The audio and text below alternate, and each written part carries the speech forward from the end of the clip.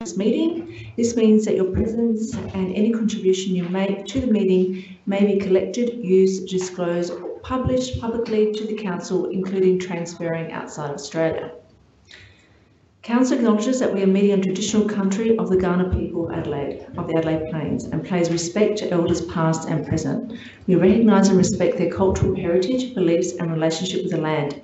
We acknowledge that they are of continuing importance to the Kaurna people living today, and we also extend that respect to other Aboriginal language groups and other First Nations who are present today. Apologies from Councillor Mackie, and I believe Councillor Hyde might be running late. And I think that's it. Is that right? I now seek a mover and a seconder to move the minutes of the meeting of the committee held on the 20th of April and the reconvened meeting of the committee held on the 27th of April 2021 be taken as read and confirmed as an accurate recording of the proceedings. Can I please have a mover? Councillor Knoll, a seconder. Councillor Ho, would you like to speak to this? Councillor Ho?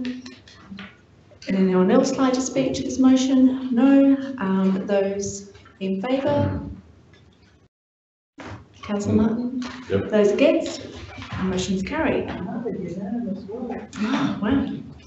Members and staff of the public gallery, welcome to the Pre-Council Discussion Forum Committee of the Committee. This is your opportunity, members, to seek clarification on any of the items before you. You've all received the email by our acting CEO. We're having a flexible discussion today, and please refrain from entering any debates. We'll go to the first item, to item number 5.1, and we have Matthew regarding the partial road closure of Cheshire Street. Do we have any questions or anything that you would like to discuss in regards to this item, Matthew? Yes, Councillor Martin. Yeah, a couple of quick questions. It doesn't say in the papers what length is the agreement for Cheshire Street to be closed. Is it forever or limited to 20 years, 30 years? Through the Chair, the road closure will be in place for as long as is well, indefinitely, unless there's change under the Roads Act. Okay. I note that neither SAPOL or any of the emergency service agencies have responded to any of our correspondence to ask what they think of it, but we're being asked to approve it. Do we think we should wait and hear what they have to say, or ring them and see what they've got to say? Through the Chair, that isn't unusual. So generally, we will put the information out to SAPOL and other agencies. If they have an issue, they generally come back to us. If not, it's deemed as appropriate, and we move on. And just one question: the papers don't make clear. It says the R boards, the beams will be replaced, but it doesn't say with what. Is it timber, metal, plastic? Through the Chair, that will be decided as part of the engineering detail that comes through as part of the project. There'll be a full engineering approval requirement for this as part of the deed of agreement, and that will be structurally assessed as part of that approval process. And will they be covered with vines, or it doesn't say that? We've got vines there. Again, through the Chair, I think it was quite clear from the presentation that the intent of the area is to have it as a festive space, or a space that can be used for outdoor photography, particularly with the births, deaths and marriages, and the marriages component in particular. So the intent is to beautify that space. So the idea of the arbour would be to retain that and put that back over the top of the new structures too. It doesn't say that, sorry. It doesn't say that. It doesn't say that though, and the materials of the arbour are important to whether I like it or I don't like it, and the vine covering to reflect the history of the street is important to me. I like the presentation, but it was assumed that they were wooden and that it would be vines. I'm not saying that's I can't say yes or no, but until I don't want some engineer goes, we did on the Zoo Bridge, we let the engineers sign off and we got something completely different. It's important that we see what it's made of and whether there'll be plants over it. It can't be left to an engineering report. So can we get that information before we vote on it? Clinton, do we get any information with regards to that? I mean, it might not matter to anybody else, but I care about whether it's a vine covered street. I care whether they're wood, I care whether it's natural, and I think we know that too. Thanks, Councillor, for the question. Through the chair, tonight we're dealing with the Section 32 partial road closure, but I think if there are any material changes to the arbour, councillor, I think we would be bringing that back to advise council of any requirements to change the arbour. At this point in time, we're working with the existing arbour to see if that is fit for purpose and can be incorporated into the new design. So we can. But what just follow up, what if it's not fit for purpose? What if it's not incorporated? I see these things get away from us really fast. Yep. The partial road closure, I know that's what we're dealing with tonight, but it's contingent upon what's going there. You know, if something awful's going there that's quite different from, and this won't be completed till the term of next council probably completely, and then the decision and what we approve will be lost in the midst of time. So can we get that back to, is it written that it's replaced by a vine arbour if the vine there, because remember they've already removed a lot of it. Last council term it was chopped down, so there's not much left.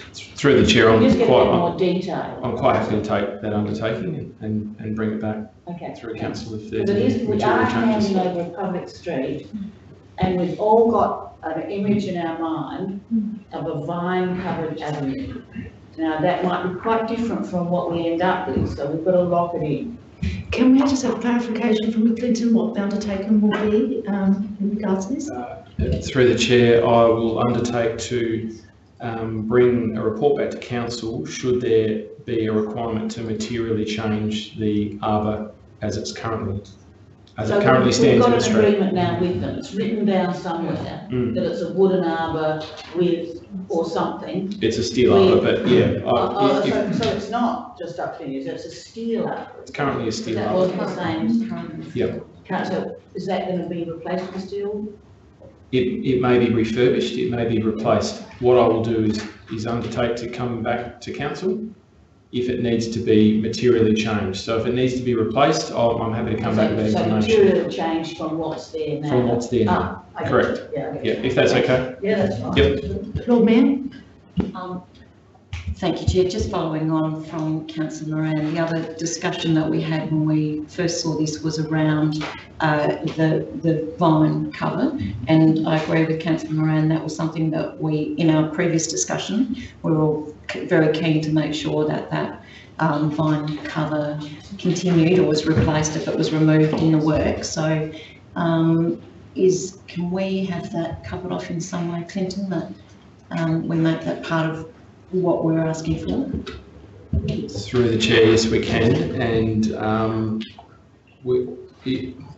if work has to be done to the arbour, which we think it does, there will need to be some trimming and pruning of the vine to access the arbour to be able to undertake that work. Even if it's just painting, we will need to trim the vine to do that.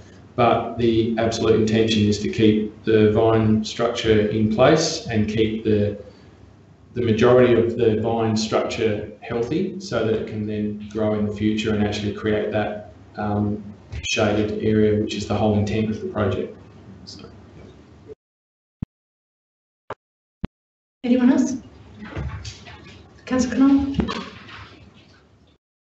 So we are talking about what we had at the workshop, and that if it's going to change from what we saw at the workshop and the information that provided us at the time, then obviously that'll come back to us. Otherwise, it's still theoretically we won't expect any surprises.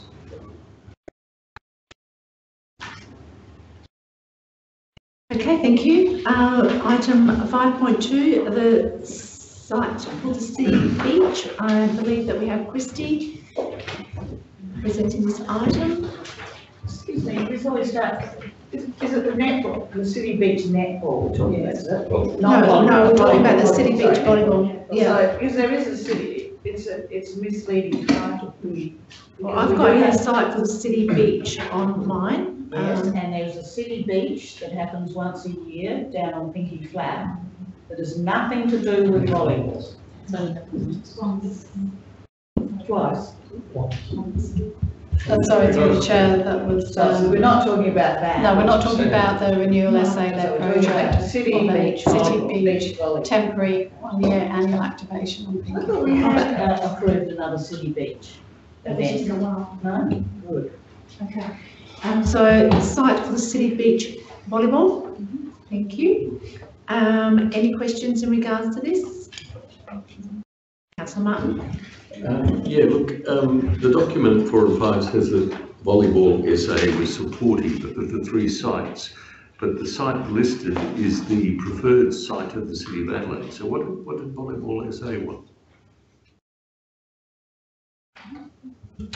Through the chair, so Volleyball SA board met, I think it was after or just before the Parklands Authority meetings at the time of the report. We hadn't actually landed on a specific site from the board of Volleyball SA, but since then they have confirmed that Park 27 is their preferred option. Okay. And just a couple of quick questions. The 12.4 says this plan will actually be not only for volleyball SA, but we're going to create new sporting facilities for 7-a-side soccer and other things.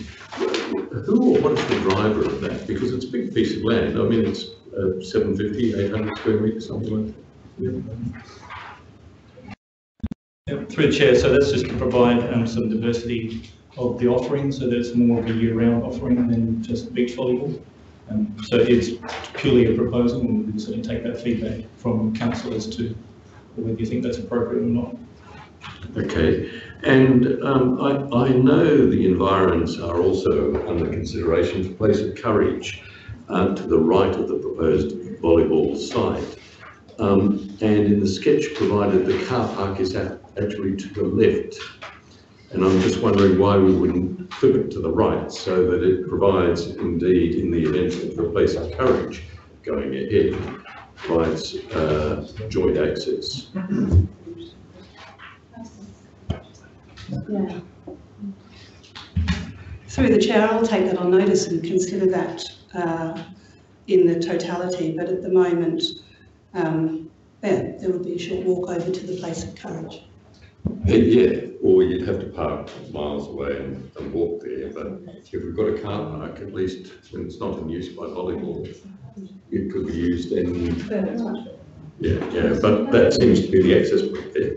Just one moment, sorry, I think, Tom, you want to respond to that? Through you, Presiding Member. Thank you, Councillor Martin. I think Council will have the opportunity, because Volleyball SA need to come back with a concept, which will talk to design, layout and use, and that will be subject to Council decision, because if we do progress, we would be entering into a lease agreement, so that's ample opportunity for Council to look at that.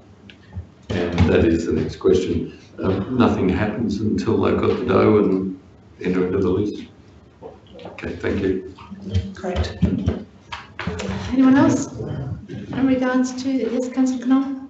I mean, it's as a site, I think it's quite useful, but all right, so we have vehicles on there now. So in the thought process of this, what is it around these vehicles where you think they're going to go or whatever, just because they need to go somewhere or whatever. So what is the expectation that's going to happen? And just to make sure that we're thinking about that in the process. Tom? Through you, Presiding Member, thank you for the question, Councillor. First of all, to make Council aware, actually what we're trying to do is minimise vehicles on the parklands.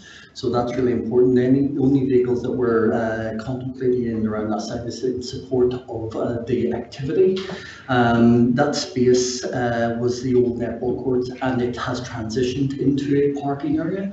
But the reality is I would prefer people to park within the CBD and whatever, and use our car parks and whatever. But however, we will look at it, but there is another car park contained within that park closer to the play space. Thank you. No further questions or discussions on this item? Okay, we'll move to the next one. 5.3, we have Tennis SA, the Sunken Show Court. Still with you, Christy, so I'm open to any questions or discussions on this item. Councillors? All straightforward? All happy? Okay, let's move I on. wouldn't say that. Silence I cast is happening. 5.4, we have the Eliminate Adelaide Public Artwork. Again, Christy. Any discussions, questions, Councillor Pennell? The artwork there on Grove Street, I've just a bit of a concern of the positioning of it because of the proximity towards one of the main entrances and forklifts and things like that. So just as a concern that, you know, to make sure that it isn't going to get damaged from the activity there, because forklifts do tend to be a bit of a problem. Tom? Through your presiding member, thank you, Councillor Cannell. Yes, we've certainly considered that with ECMA, and naturally we're very conscious in regards to the interactions with forklifts, and we're currently working with it. However, we are limited in regards to the services that are contained underground, and we believe that we'll be able to make sure that that sculpture and the forklifts are protected both ways. Councillor Kew? Thanks, Chair. Look, I know this is all in train and that's all good, but I have to preface my question by stating that I'm not a particular fan of the existing artwork on Bank Street. I find it personally sort of cold and dispiriting. But be that as it may, the location on Grove Street, it's at rhombohedron. It was hard to get a sense of what the final product would look like. There's all these references to other artworks by the artist. Does it approach a curve? Is it closer to a curve being a more multi-polygon item than the Bank Street object, or is it very similar? Is it very similar to Bank Street? Through the chair, it's very similar. It's called an obtuse golden rhombohedron. So it is very similar. It's a different piece, so it's not entirely the same, but it's a matching piece. Okay, I figured as much. There's a commonality with this works. Once this is there, I mean, I just, you know, the arches on Grove Street, the heritage arch, I just think that artwork may not be the greatest thing there, but what do I know? Look, well, Phil, sure, chime in with his artistic critique in just a moment. Once this is there, given the repetition of this particular artist's work, will we have hit a saturation point for Jason Sims' artworks? Hopefully, at this point. Yeah, saturation too. No, I don't think you need to answer that at this point. Lord Mayor? Take it as a comment. And I apologise if it's in the report. I did look for it. I couldn't find it. This is going to be unveiled during Illuminate, and do we have any sense of when that might be happening? Is that anything you can share with us? Through the chair, yes, it's on the last day of Illuminate, on the last Sunday, so it's their final moment. Look, I'm confused. There's the Bank Street one, which we budgeted for in the current financial year, and where that one's already out. That was 300,000 plus contingency, I think. Is that correct? No. So is Grove Street a new one? It was in the budget, yeah. It's a bookend. Okay, but there's an allocation in the draft budget as well. So this is the one we're talking about. So what we're talking about here is not the Bank Street one, which is fully funded, but a brand new one in Grove Street coming out of the draft budget, and this is the mechanism to make it happen. Tom, Through you, President Member, just a response. It is fully budgeted within this year's budget. I think what we've got a budget allocation in the draft budget subject to council consideration, but I'll pass over to Christy in regards to that. Thank you. Through the chair, this is simply for noting, this is an artwork that's been in train from the last budget. This is simply because it's over $100,000, so we're bringing public art back for noting. So just to help me, is that 400,000 for the two or more?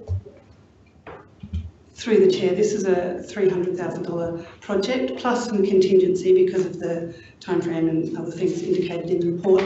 However, it's just for this particular piece for the Illuminate permanent public artwork. And next year, if you approve the budget that's currently out for consideration, there will be a new piece of public permanent artwork for next year's Illuminate Festival. So, and look, I'm sorry to be dense about this, but the two pieces by, what's his name, Jason Sims, bookends, and it's the one project. Yeah. And it's the one project, 400,000 all up. Through the chair, the first piece was included in the Market to Bank and is budgeted and finished through that project. This one was a piece of work that wasn't yet complete and was able to satisfy all of the conditions of a permanent public artwork that was illuminated, and therefore we decided to complete it for this particular festival. It's a separate. No, okay, and our contribution to the next festival will come next financial year. So, can I just ask, I mean, this is a fairly, I mean, I know it's public art as well, but it's a fairly big contribution to Illuminate. How does this $400,000 annual expenditure compare with, say, what we give to the Adelaide Festival or the Adelaide Fringe?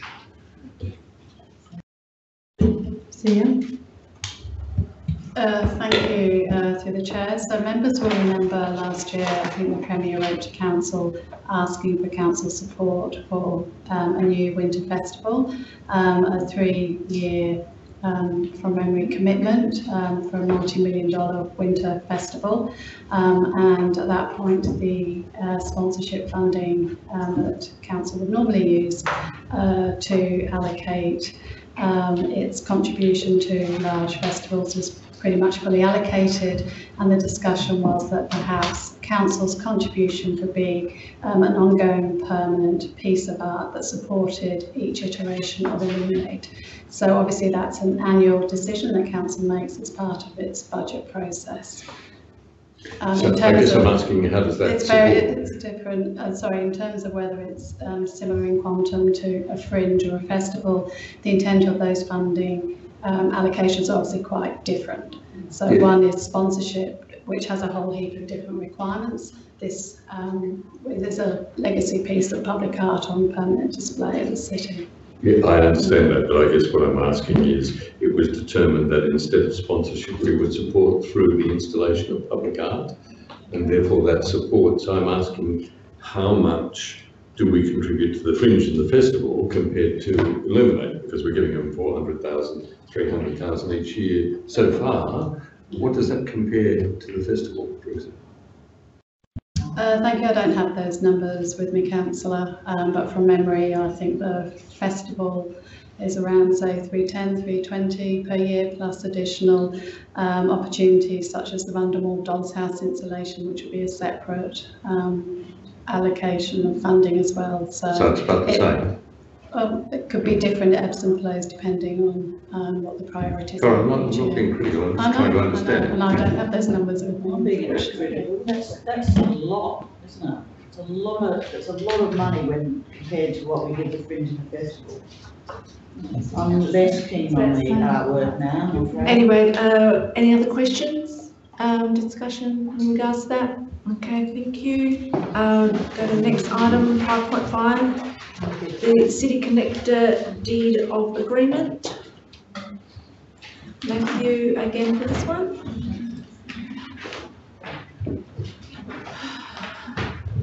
Any questions or any discussions in regard to this item? If there isn't any, I will move on. So I will suggest if anyone has got anything they want to contribute to this item, last call. Okay, no, thank you. 5.6. Heritage Strategy and Action Plan. We have Michelle for this item. Again, I will ask members if they've got any questions or any items of discussion in regards to this one. I will move on if we don't. Yes, Councillor. Yeah. Is what I'm not interested in the plan, I'm sure it's fantastic. But is the financial contribution? Sorry, Councillor Moran, if you're asking, if you're having a question or discussion, could you put your microphone on? Is the money the same? Through the chair, there's no plans through this to change funding to any existing heritage support that we provide, whether that's the Heritage Festival that's on now, or the Heritage Incentive Scheme, or any of that advisory. So worst case scenario, status quo, no reduction. Absolutely, correct. Councillor Martin? Just two observations, if I may. I mean, it's a fine policy document and I really enjoyed it. But I just wonder whether we can have some sort of protocols internally so that we don't fall into the trap of offending our own policy, such as the mistake we made with Sands and McDougall earlier this year, where it was the minister who came forward and said, let's save this great site, when in fact we should have been at the foreground of that battle. So if we can have some sort of internal checklist so that there are bells that ring whenever there's a proposal with which we're associated for redevelopment or whatever, which may affect a heritage listed property. That would be a really good thing. Tom would just like to... yeah, sure. Through your presiding member, thank you very much indeed, Councillor Martin. There is a process in place. When they actually went through development assessment, our development officers actually made comment through to SCAP the whole way through the process, talking about the significance of that structure. So that was probably one of the things that actually prompted the Minister to take heed as well, because SCAP actually noticed it. And we actually spoke to the developer as well in regards to that. Was one of the things that we wished to progress. If you remember, I probably relayed that on to you when we were doing Zoom meetings a lot of months ago. So actually we did address it very early in the case. Well, look, there were confidential meetings. I'm bound by confidentiality, but that's not my recollection, but thank you. And the second thing is, can we do something about putting on the agenda, and I know it's not in the policy and we're concentrating on World Heritage listing and so on, but state heritage listing is the one thing that is missing from the whole of our intent about parklands. And it would be great if we could put that firmly on the agenda. Thank you. So we can probably answer that right now. I might actually get Rick to come up in relation to that matter, rather than having to set a briefing.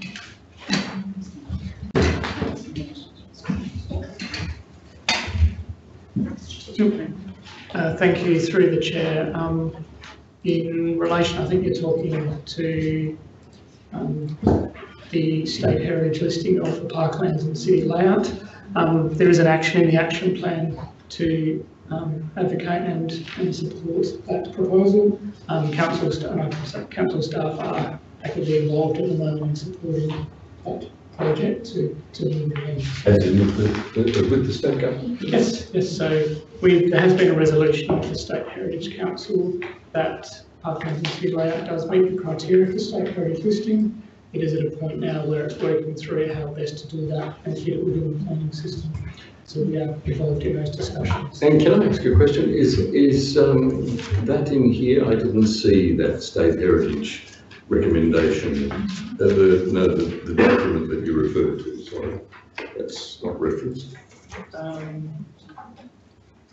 Please tell me if I'm wrong. I'll see if Trace can find it while I forget. There is certainly an action. Yeah, I know, there's no reference to it. There may not be direct reference to the decision of the council to support, other than it is in there to support progressing that nomination. Okay, thank you. Thank you, Chair. Just as a comment, the advocating for the state heritage listing is also part of the Parklands Management, Parklands Authority Strategic Plan. So that's been a piece of work that's been ongoing to support that state heritage listing as well. Good. All good, thank you. We're moving on to item 5.7. We've got the review of your say. So we have Matthew presenting this item. So if you'd like to have your say about your say, please do. Do I have to register? So, 3.5 says that this review concluded social media, well, this and others, social media is the preferred method to be informed of engagement opportunities. What is the empirical evidence for that? Matthew? Thank you, through the chair. That was something that was brought up during the review that was done by Goldthorpe. So the attachment that was attached to the response, that was through the engagement that was undertaken through Goldthorpe. So it's just Goldthorpe's? That's correct, yes. Okay. I'd say that. Councillor Martin, is your microphone on? Sorry. It was when I was asking a question, but I can put it back on if you'd like.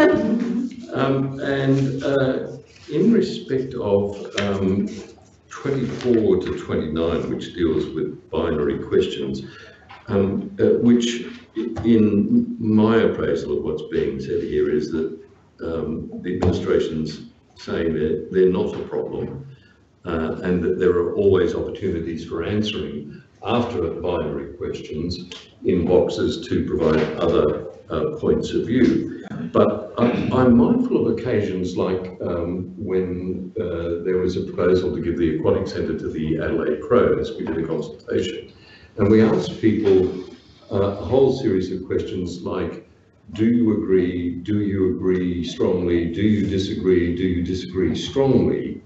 And the complaint was, even though it wasn't entirely binary, that people might have said, I agree if you did this, I disagree if you do that. And that is the point about binary questions that I've been trying to push through this, and it's just not acknowledged in this review. People will always have views which are qualified, and when you do the agree strongly, disagree strongly or whatever, you don't give that fine-grained response the opportunity to come forward. That was the only comment I had on that. If administration want to speak to it, that's fine. And 1.6, which is detailing the motion at page 78 of the Port Vista Council, asked for options in the marketplace. And as far as I can see from page 81 on, the administration is saying we're not going to do that. Now, why does the administration have such a closed mind on that? That is telling us what's in the marketplace, not making a recommendation, but just saying, look, you know, this one's out there and it sings and dances, and this one has flashing lights, and this one does that. It just says we're not going to do that. Point of the exercise. Matthew? I think what we were trying to get across in response to that question was that the current IAM roadmap is a system that we have in place for assessing those systems, and we're certainly open to tools for engagement and happy to look for those. The current approach to the roadmap being that risk-based approach to the prioritisation of our systems, and therefore the due diligence applied to that product selection is something that we're happy to look into in the future. That currently hasn't come up on the timeline for the roadmap, but that's certainly something that we are open to. And look, I'll leave it there, Chair, but I mean, that is what the motion says, 6 options for alternative consultation processes available in the marketplace, not qualified by if it's in our roadmap or anything else. But anyway, all right. Look, just a quick comment before I finish. This is a bit disappointing, I'm sorry to say. I mean, I'm happy to see that we've traversed the ground. But it would be good to look at how we might be able to improve the tools of communication. I acknowledge it does talk about changes to some of the questions and changes in the way we do some of the things, but all in the context of your say. And an examination of other options might have at least put something on the table, even if it wasn't recommended we adopt it, that might provide some light about the way ahead. And I acknowledge also the uncertainty about the changes to legislated minimums under the Local Government Act reforms, but this is actually about communication with our ratepayers, not meeting minimum standards. So it's too late, I suppose, but anyway. Councillor Donald? Thanks. I understand your say has recently had some updates, some upgrades to the service offerings. Just wondering if you've had a chance to have a look at those and see if any of it address any of the issues that have come up. We actually have a meeting coming up with our Your Say provider, and we'll be talking through those with them in the next few weeks, actually. Okay, thank you. Councillor Moran? Yes, well, that's interesting that they've been smart plates. I've never liked Your Say. I'm not particularly cognizant in this area, and I didn't understand one word you said. However, I've watched people, my children, who are computer savvy in that area, and my husband, and the number of the expletives and the final giving up is a common event, and these are clever people. And when I door knock during the election, it is one thing that comes up over and over again. So I don't know who moved the motion, but I was very glad that we had a certain unanimity in this council that Your Say was falling short. And I shudder to say that social media is the preferred method to be informed of engagement opportunities. Well, a lot of people, particularly in residential areas, aren't on social media. So you're missing a whole group of people. And to say that's a preferred method, I'd need some stats to prove that. But I think most importantly, as Phil pointed out, we weren't asked to improve Your Say or suggest improve. You were asked to go out and give us what else is out there that we could see if there's a better one. Your Say has been a failure, and it hasn't worked, and our residents hate it. Our business people will not use it. And this is coming from people that door knock and ask them, are you satisfied with Your Say? And they're not. We get a very low turnout. We don't communicate well. So perhaps next time we could listen to the motion and go out there and actually do what the motion asks to do. CEO?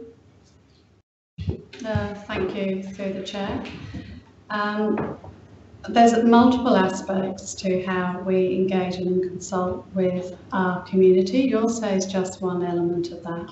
So I'd encourage council members to take a broader view of how we engage, whether it's on a small scale, planting arrangement for the East End, where we would do a lot of face-to-face consultation and engagement, or whether it's a large scale statutory required engagement, such as business plan and budget.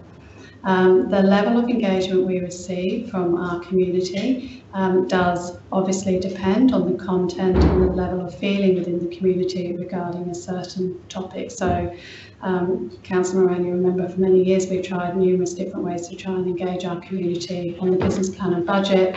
And usually the only time there's a volume of responses is when the council makes a decision that the community does or doesn't like, such as cut a community bus or, do a project that they're not really supportive of. So I'd encourage you just to look at Your Say as just the mechanism through which we collate and capture data and information, not as the only way in which we do communicate and engage with our community. I'm happy, based on the feedback tonight, to work with Matt in the coming months to certainly look at different tools if it's a lack of trust in the tool itself, but certainly when it comes to the methodology, I think we do on the whole try to make sure that we engage through the right mechanisms depending on what the project or the questions are. Thank you. Can I just comment on the big things though, like the bus, our budget and the aquatic centre? We use Your Say, and it's very important in those that we get the true feedback, not the binary questions. And I'm just saying there was a big pushback against Your Say. I'm not just speaking for myself.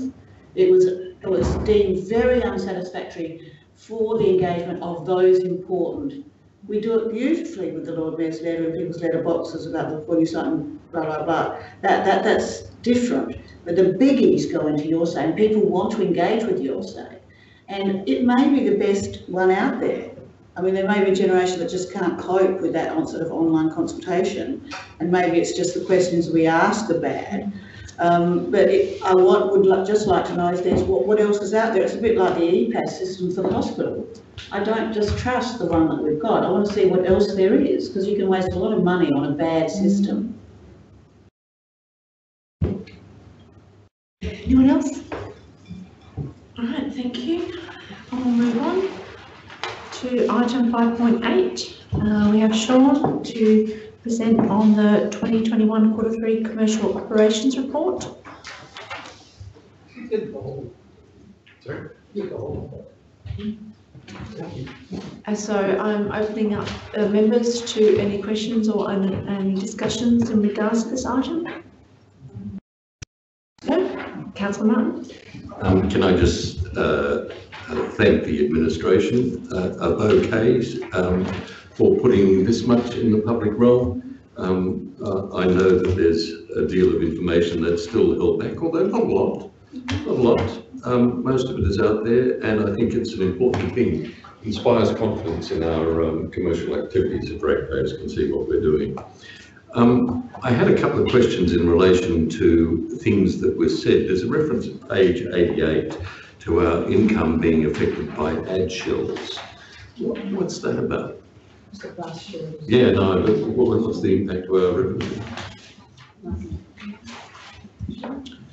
Through the chair, so that's the arrangement that we have for advertising on the bus shelters, and through a result of COVID and those types of things, there was a negotiation process to work out how we navigated the pandemic in relation to advertising of that nature really not being viable. So it's just an adjustment as a result of that.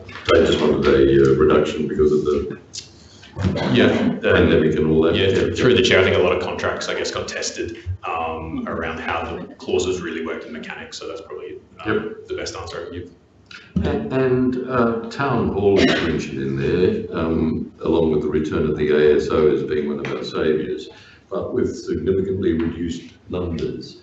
Now, it doesn't make it clear, but I'm guessing it's inferring that's the restrictions on density, or is that just that the ASO doesn't seem to pull as many people as it used to? Former or the latter? Restrictions. Yeah. It's the restrictions. Would you like to answer that? Yes, through the chairs. Generally the restrictions. So what is that? I mean, you know, compared to a full house to what they can now safely. So through the chair, the current restrictions have most of the areas being at full capacity at the moment, but with with masks. So that's more of a recent development, I believe, in the last couple of months that's been lifted. So I guess, as we go through potentially some other changes. So they still have to wear masks for ASO? If it's a full capacity. Okay. Oh, well, that'll stop them coming, won't it? Okay, and look, just in conclusion, can I say that I'm just delighted to see the Aquatic Centre performing better. But we say the easing of restrictions has allowed school carnivals at page 90. But I'm hearing that the South Australian Primary Schools Association, I think it's called SAPSA, has moved away from the Aquatic Centre. That is to say, they are preferring Norwood, Marion and other places. Are we saying that we can do it, or that they are coming along and having school carnivals?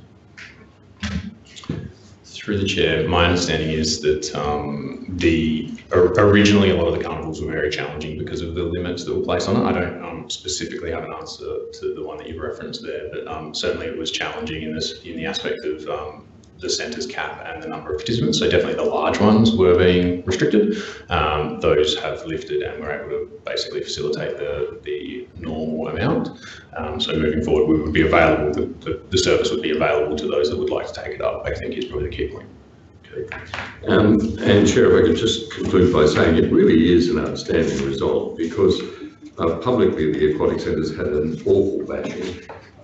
We had one councillor proposing it closed down immediately in January, I think it was, and that has an immediate impact on memberships and the like. And we've just recently taken away the maintenance money for $10 million cut from it, and yet people are still turning up. And I believe we're stopping the maintenance on it, but capital. Yeah.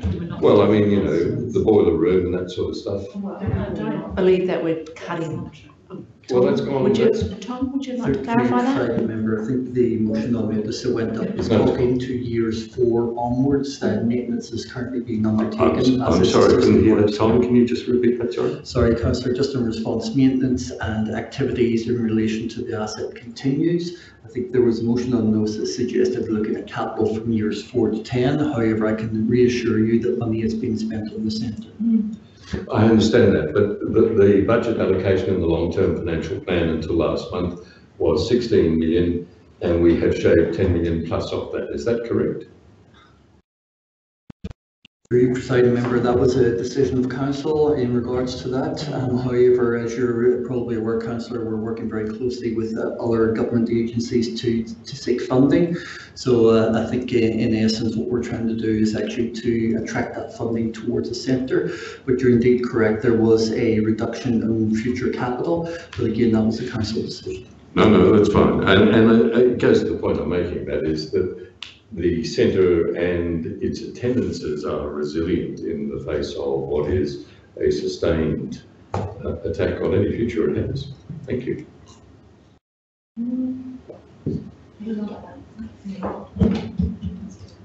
So what we've shaved, sorry, I didn't start past, we done it last council, we've shaved $10 million from the budget that was going to the aquatic centre. I think what you're referring, I think not to confuse it, I think Tom explained it, the upgrade, any upgrades on it with capital expenditure in regards to the facility has been shaved, but the property, the centre will continue to be maintained and safe for people to use. Well, so I challenge that because we have the whole thing is at rebuild now. It's not a matter of keeping the grouting in the tiles on an up to standard aquatic centre, and if you don't understand that, that's very sad. So when I left the council meeting, we had $16 million in the notes, and I understand Alex Hyde at 1 o'clock in the morning rolled out about 20 changes, and one of them was knocking $10 million off an ageing past its date aquatic centre. I am horrified. Tom, I think you need to clarify that again. No, I don't want Tom to clarify. I've been hearing Tom talking about the finances, as he said. I think there's a difference between capital expenditure. It wasn't sorry, I'm still speaking. Tom made it very clear. Council Moran. It's an administrative, not an administrative decision, it was a council decision. So therefore, when we get our budget report and the administration says $16 million, that is what the administration think that the aquatic centre needs. So I don't want Tom to have to explain the lunacy of that vote at 1 o'clock in the morning last council meeting. Well, I could sit here and debate with you, Councillor Moran, but I won't. But I just want it to be very clear that the centre will continue to be safe and continue to be able to be used by people that visit that centre. Because we don't want to continue doing band-aid fixes. That's the whole thing that you have been. Any fix would be good. It is continually will be maintained and fixed, Councillor Moran. I'm going to move on, and I'm not going to debate this item. We'll save that for chamber. We are going to go to our item 5.9. Grace is presenting on 2020 and 2021 Q3 financial report.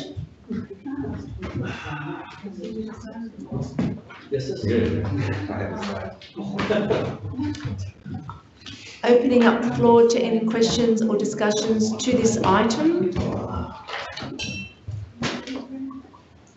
If not, I'm going to move on. Councillor Martin.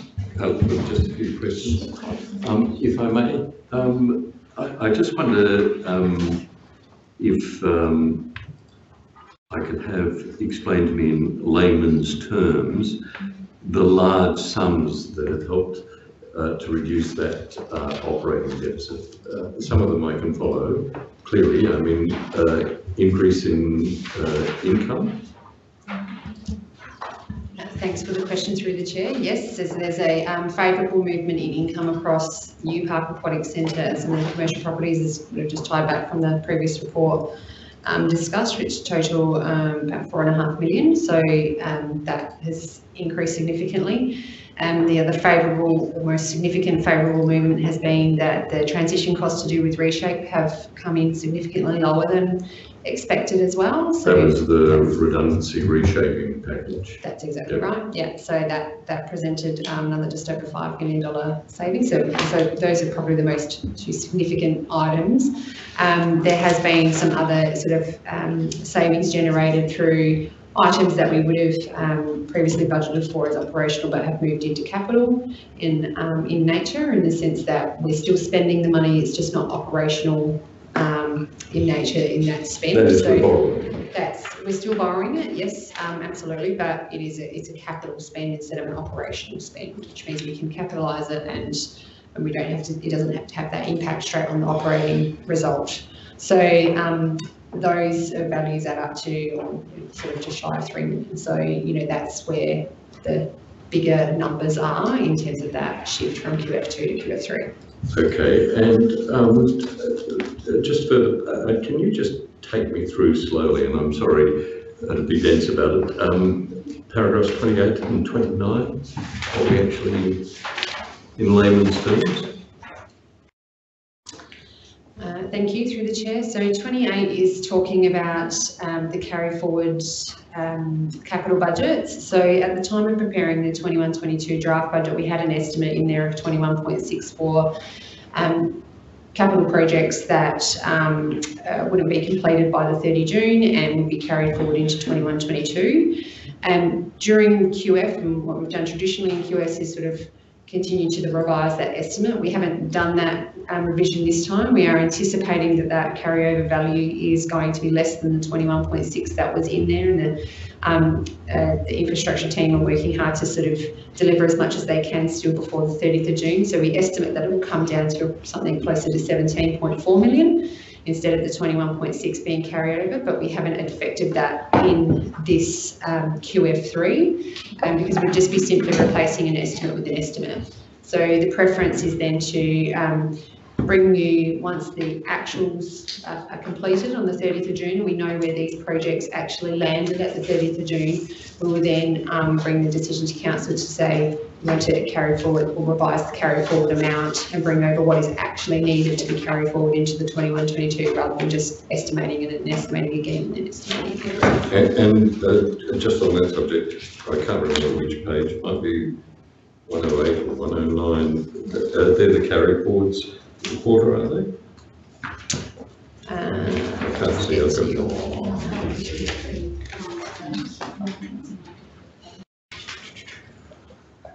the ones that are actually being adjusted through QF. So those are the ones that I've talked about in terms of being moving from operational to capital. So correct. I believe you're talking about the infrastructure program page. Yep. That's it. So those are those ones that are just shifting in terms of nature. Yep. And on page 107, the operating projects, Main Street revitalisation project delivery to continue in 21-22. What's that? So there is a project of work which is being, there's a place working group that's been established internally. It's the roundtable discussions that have been established for the Main Street precincts in terms of Hart Street, O'Connell and Melbourne Street. Oh, that's the master plan. So those are the master plans kind of projects, but that is now kind of moved into a bit more of a sort of place working roundtable so discussion. That's the one started out at 340,000 and it's down now to 200. Yes, that's correct. Yes. Okay, thank you. And at page 109, there's a reference to urgent work related to the bridges. Do we know what that is? I saw the design and urgent work bridges, release urgent work provision 115,000, design provision 92,000 K, offset by small increase in year 2. Thank you for the question, but I think I have to defer that one to Clinton, who might know more of the specifics. Clinton? Through the chair, it's really just a naming convention internally, councillor. It's not urgent works, it's just we have contingency allowance for should any work come up that's required on the bridge that is not considered within that annual budget. It gives us the ability to act on it immediately. So that's what that budget is. Okay.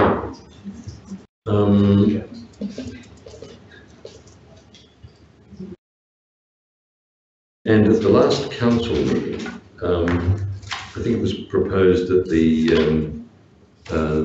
future fund would pay for the Central Market Arcade redevelopment. But I see it's still at $73,000 in QF3. Are we expecting any change in that? Thank you for the question through the chair. No, not for this financial year. So the motion that spoke about the Central Market Arcade funding was to effect from next financial year onwards. So not effect on this financial year and not effect to QF3. Okay, well, it's not enough to buy much at all, is it? Okay, thank you for that.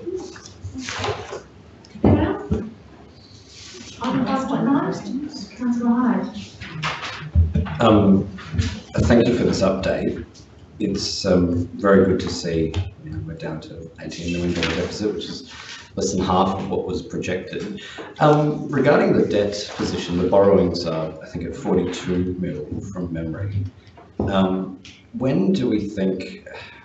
I would be surprised if you're able to borrow and spend another $20 million over the coming quarter. So when will there be clarity over that? Will we have, I'm just conscious that we've got a budget out to consultation at the moment, and the most recent figures in this report actually, carries through that and changes some of those, and it's actually, the figures are better. So I'm just curious as to when you'll know whether or not you're actually borrowing another $20 million this year. Thank you for the question, sorry, through the chair. I can't give you absolute certainty on whether we land on the 61 or whether it will be the 45 or 55. I suppose we don't at this stage anticipate that it'll be too much less than the 61, although that is a possibility based on the pattern of spending over the last few months if we had to project it out. But based on the forecast that's been provided in QF3, and that's where we are anticipating to land around that 61.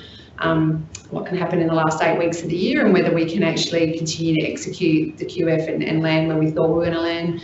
But naturally, if we end up favourably, then yes, that'll translate through to borrowings and we'll end up borrowing less. So yeah, that will translate through into next year's balances as well. Through you, Chair, I suppose the flip side of that equation is if our revenue does recover above what is expected, which is the 85%, I can't remember what we based it on the last budget. If it does stay at that higher level, that would also result in fewer borrowings, yes? Thanks for the question through the chair. Yes, absolutely. Any improvement on the operating surplus, whether that's through permanent cost savings or whether it's through revenue improvement, that will be translated through the bottom line, and that will mean that we'll need to borrow less, and then that will reduce the borrowings.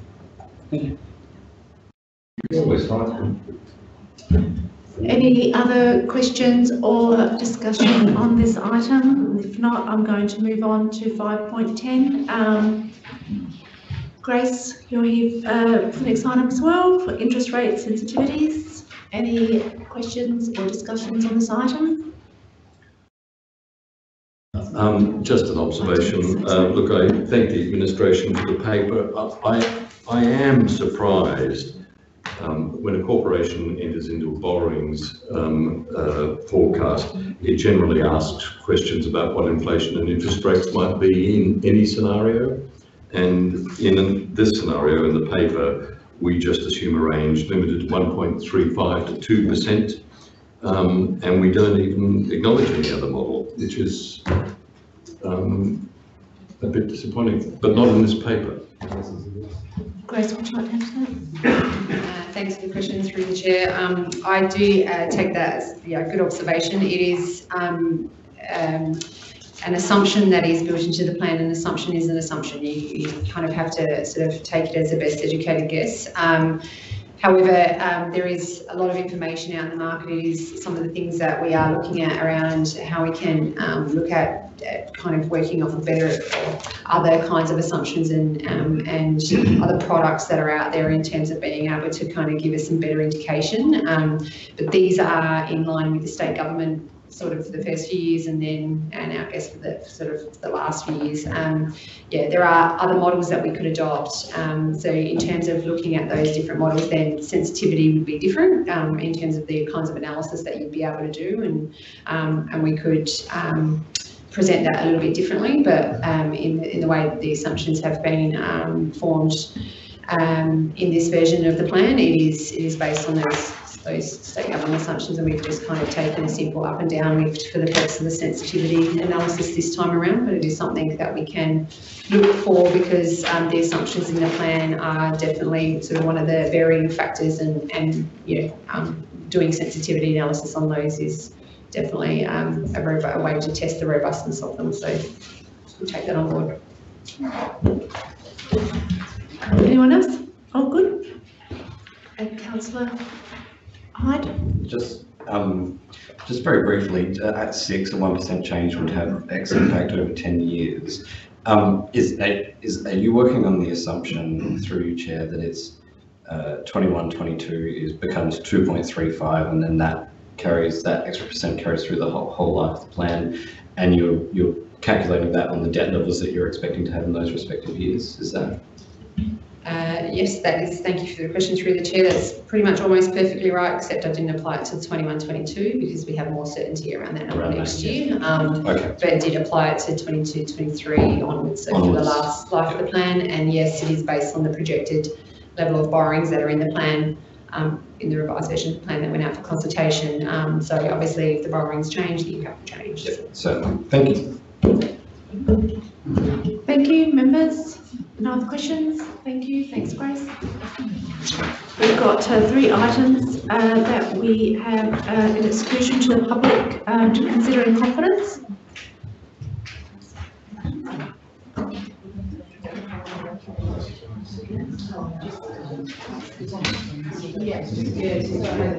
So we need an order to exclude for item 7.1. So could I have a mover? Thank you, Councillor Grimsday, seconded. Thank you, Councillor Knoll. Would you like to speak to this? No? Those go to the vote. Those in favour? Those against? Carried. Order for item 7.2. Thank you. Have a mover. Councillor Grimsday, Councillor Knoll. Would you like to speak to it? No? Those take it to the vote. Those in favour? Those against? Motion's carried. We've got order number 7.3. Thank you, Councillor Hyde. Thank you, Councillor Grimsday. Would you like to speak to it? Yes, I just want to flag that I'm very happy to consider this in confidence because other aspects of our commercial operations was considered earlier on the public agenda for the first time that I've been on council. So I just really want to thank our administration for that excellent work separating those two. It's a win for transparency. And so I'm very happy that everything that could be considered publicly responsibly has now been considered publicly. And that's why I'm very happy to move that we go into confidence for this part of it. Thank you. Councillor Grimsday. Okay, thank you. Take it to a vote. Those in favour? Those against? Motion's carried. So those that are not involved with item 7.1, 7.2, 7.3 have no longer here.